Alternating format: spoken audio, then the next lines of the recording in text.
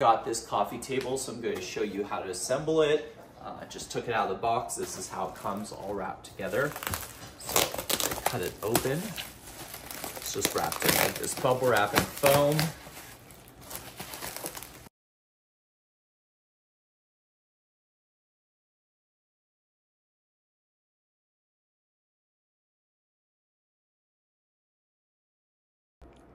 So the next part, you're going to unscrew these screws that are already in here. You're going to attach the legs back into the same spot. These legs have a curve, so you're going to want to follow the table.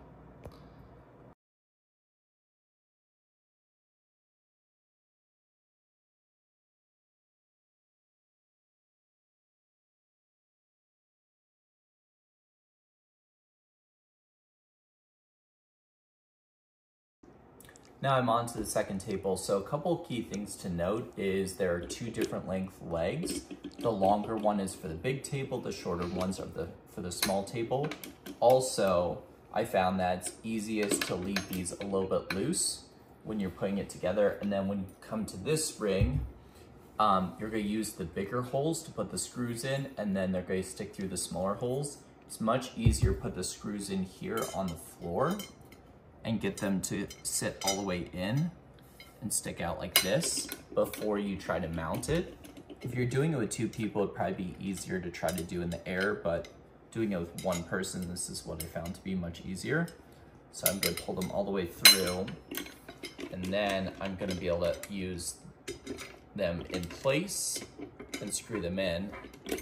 And so part of it, again, this is where two people come to play a lot easier, but just kind of hold it in the air and then get the screws started on one. And this is why the legs are loose, so you can kind of get everything aligned properly.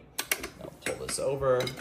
I'll do the same thing for the next one. You're just gonna get a few threads started on each spot, just because it's a little awkward. I'm gonna do the same thing there, and then here. And then you could tighten everything down along the outside of this rim first, and then you'll tighten these down after. And once you're done with that, I'll show you what you do. Now that all these have been tightened down, you're gonna take these little plastic feet, and then they stick right into these holes. They're just pressure fitted in, just like this. And then you are all set. You can flip it back up. And now they nest into each other just like that. Or you can pull it out and have two separate tables.